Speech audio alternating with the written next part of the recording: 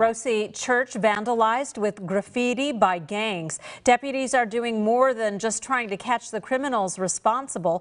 It happened last week at La Roca Christian Church, but deputies noticed it today. KC24's Bailey Miller joining us in the studio now. And Bailey, the deputies actually cleaned it up themselves.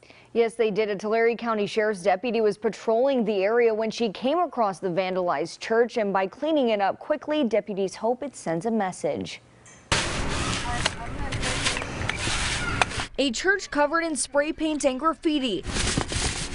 Now deputies with the Tulare County Sheriffs are taking actions into their own hands. This was a lot, and for it to be at a church, it really caused some concern for us. Deputy Meza was patrolling the area when she saw several kids hanging out next to La Roca Christian Church in Orosi on Tuesday. When I tried to contact them, I noticed they all ran.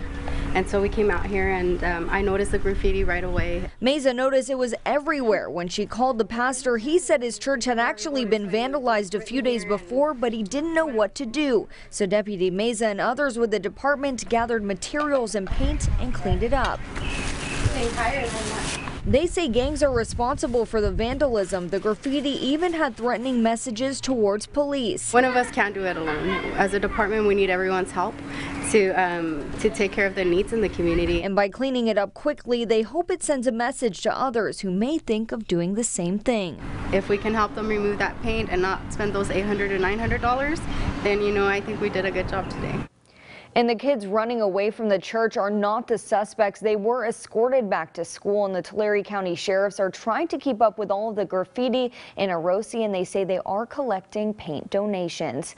Live in the studio, I'm Bailey Miller, KC24, local news that matters.